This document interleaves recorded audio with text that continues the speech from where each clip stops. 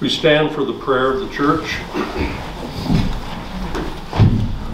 Onward in Christ's footsteps treading, pilgrims here our home above, full of faith and hope and love. Let us do the Father's bidding.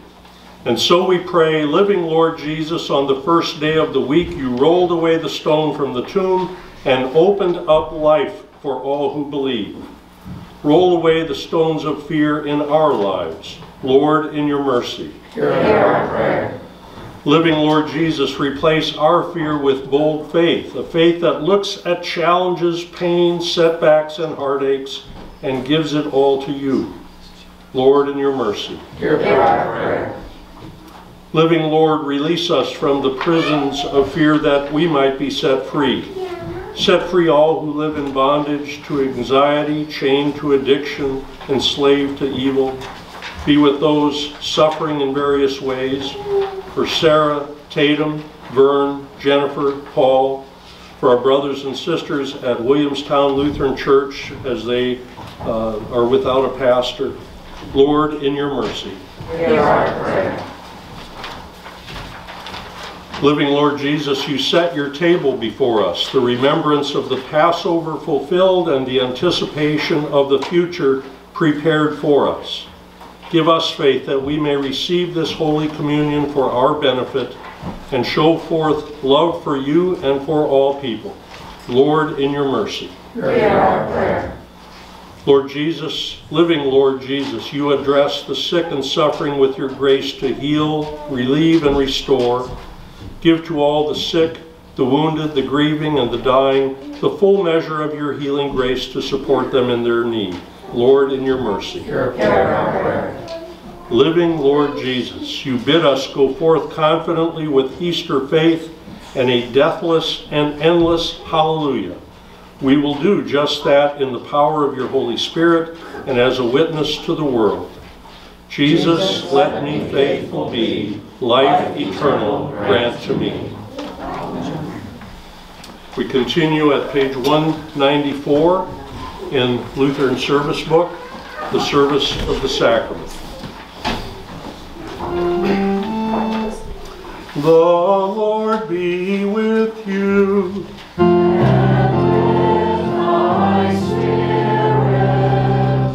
Lift up your hearts. We lift them up unto the Lord.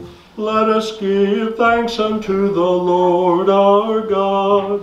It is meet and right so to do. It is truly good, right, and salutary that we should at all times and in all places give thanks to you, Holy Lord, Almighty Father, everlasting God. And most especially are we bound to praise you on this day for the glorious resurrection of your Son, Jesus Christ, the very Paschal Lamb who was sacrificed for us and bore the sins of the world. By his dying he has destroyed death, and by his rising again he has restored to us everlasting life. Therefore, with Mary Magdalene, Peter, and John, and with all the witnesses of the resurrection, with angels and archangels, and with all the company of heaven, we laud and magnify your glorious name, evermore praising you and say, Holy,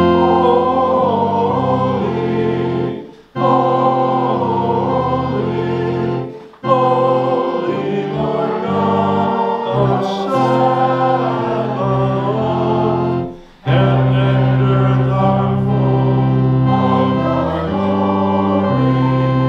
Hosanna, Hosanna, Hosanna in the highest.